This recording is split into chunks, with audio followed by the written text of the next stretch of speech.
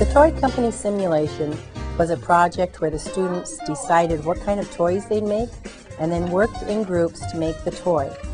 They wanted to make a sellable toy for youth and children. The culmination of this toy was to have a big trade show. They made booths, and then they used their persuasive speaking to try and get people to like their toy. At the toy company, the students were able to present their toy to people, but they also were able to go around and see all the other ideas. And I and the children were amazed at all the different creative ideas that the students came up with. One mother said, "This is the greatest display I've ever seen of so many great ideas." And I couldn't have agreed with her more.